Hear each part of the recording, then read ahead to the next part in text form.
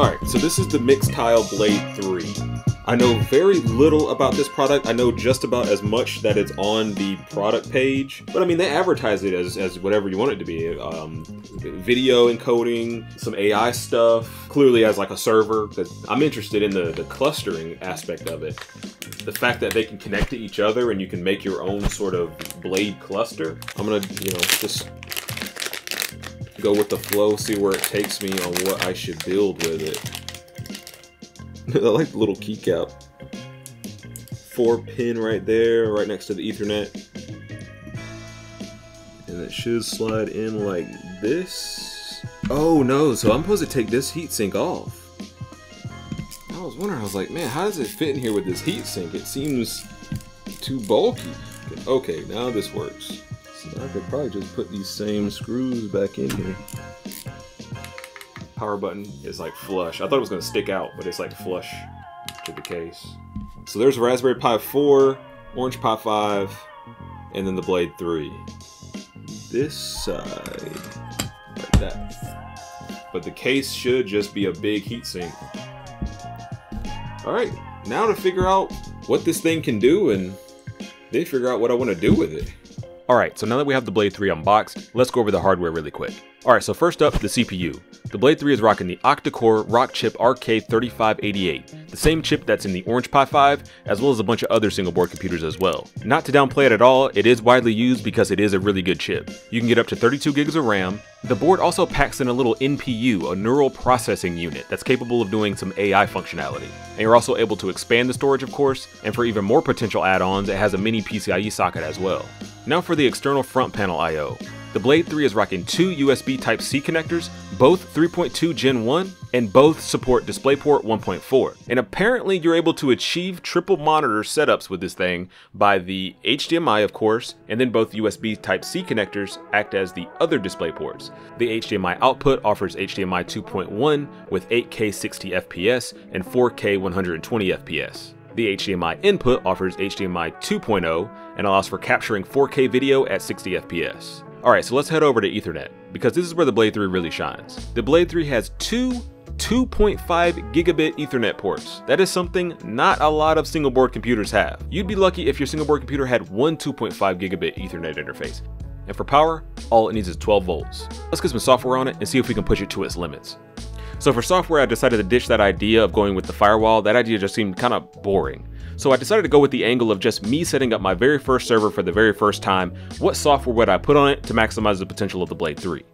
This Blade 3 came with Ubuntu installed, which is perfect for installing Docker applications like Portainer. If you don't know what Docker is, think of Docker as a platform that allows you to package software and its dependencies into containers. These containers are lightweight standalone units that can run on any system that supports Docker, and most do. And Portainer is a streamlined, simple way to get into Docker by giving you a nice GUI to work with instead of jumping right into the command line. Now let's try and give it a full server workload and see how far we can push it. Alright, so let me show you my software stack here. I've got my Blade 3 on this IP, and I've got Portainer running on port 900. Here is my environment that I created here for testing. So we click on that environment and we click on our containers. So these are our containers. We've got Fresh RSS, which is our self-hosted RSS feed. And then we have Heimdall, which is our front end that we're going to use to kind of manage everything and make it look pretty. Okay, so let's see if we can do, instead of emulating a game, let's see if we can run an entire Minecraft server on this thing.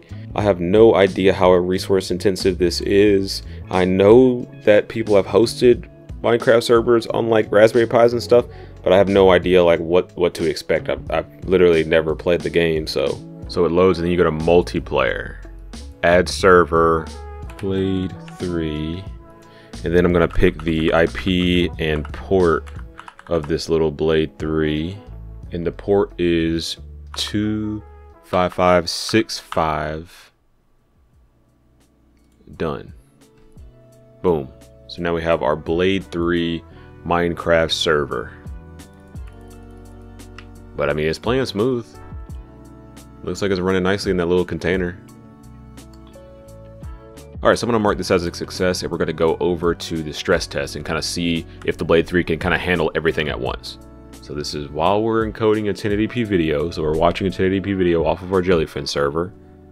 well, our jellyfin container within the Blade 3. And here is our Minecraft server hosting me running around here. And man, we're not even using that much RAM. Okay, so if you know me, you know I couldn't just let the Blade 3 sit there mocking me about how little I pushed it in the first test. So I had to crank it up a little bit more. So here is me on the back patio just over Wi-Fi doing multiple encodes of different videos that are stored on the Jellyfin server while also running the Minecraft server. I just want to see it sweat a little bit more before I'm done testing.